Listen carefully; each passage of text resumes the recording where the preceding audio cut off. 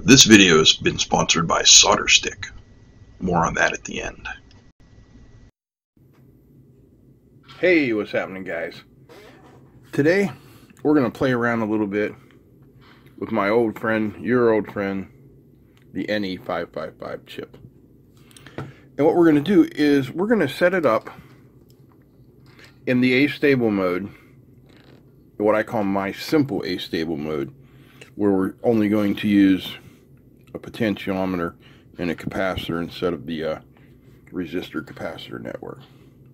So 555 timer, 8-pin chip, pin 1 is ground, pin 2 is trigger or threshold, one of the two, pin 3 is output, pin 4 is reset, pin 5 is control voltage, pin 6 is the opposite of pin 2, so if one is trigger, the other is threshold, pin 7 is discharge, and pin 8 is VCC.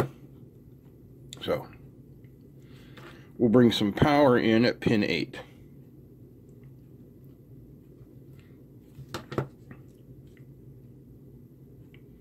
And we'll bring ground down here at pin 1. We'll go in. There we go. So we've handled our power. Next, I'm going to hook up a jumper wire from pin 3. And I'm just going to send it off here somewhere into oblivion. We'll get to that later. Alright, our reset, pin 4, needs to be held high for the chip to work. So we're going to take pin 4 and jumper it to pin 8, because remember, pin 8 is connected to VCC, so reset is now held high. Now, in order to make this an astable multivibrator or a free-running oscillator, we simply need to connect our trigger to our threshold, like that. Pin 6 connects to pin 2, pin 4 connects to pin 8. See? Pretty simple. So now all we need is timing. We've already set the chip up so that it is going to self-oscillate. We just need to tell it how fast. So we're going to use a potentiometer plugged in between pins 7 or 6, 8, 7, and 6. Just like that.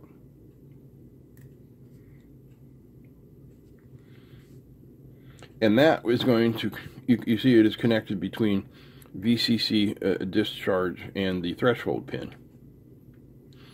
That is going to control the charge and discharge rate of this capacitor on pin 2, which is the trigger pin, and it needs to be grounded, so we're going to go between pin 2 and pin 1.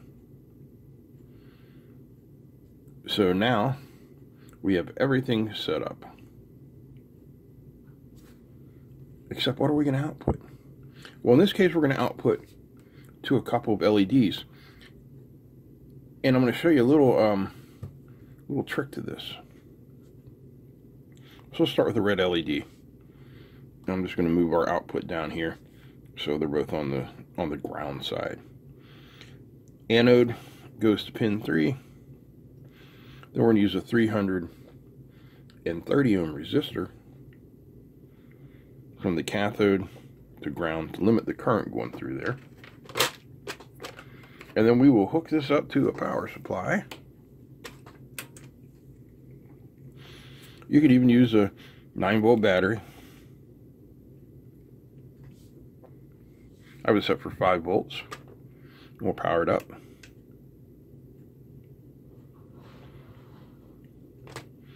And using a 2K potentiometer and a 1000 microfarad capacitor, we're getting a blink rate of about 0.48 hertz. So, did you know that the 555 timer, which is currently sourcing current, can also sync it? So currently, we are sourcing current to the anode of this little LED. Now, if we switch this around,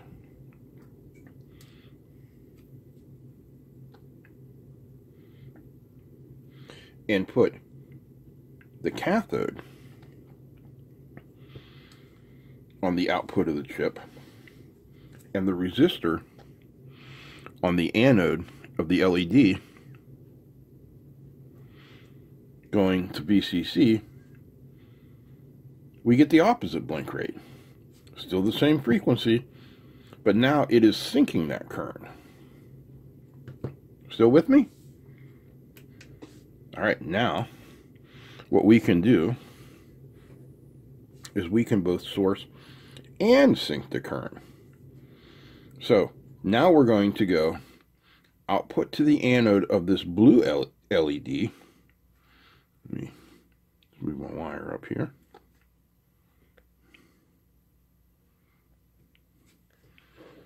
And resistor to ground like we did in our first case.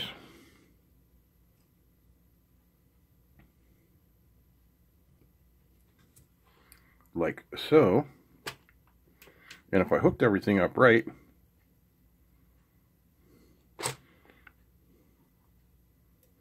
one of them's working, all right, and the other one working. One second.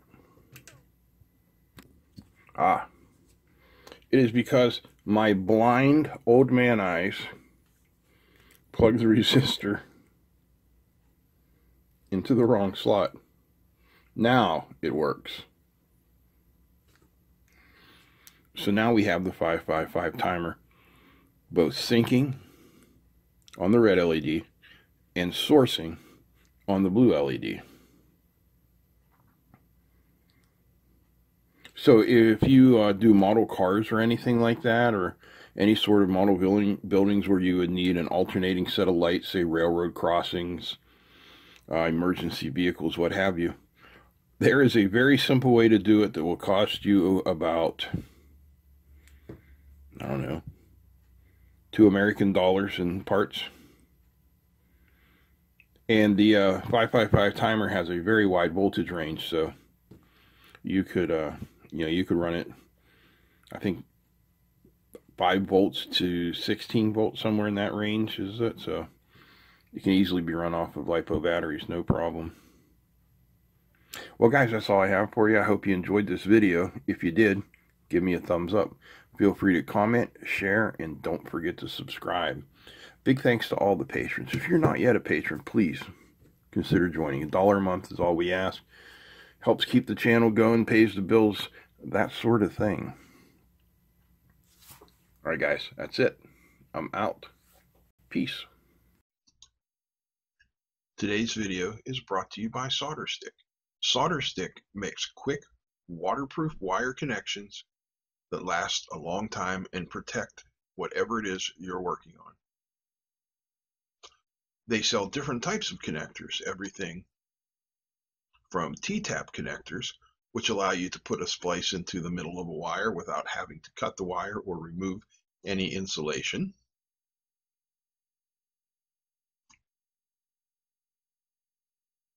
waterproof melt butt connector kits,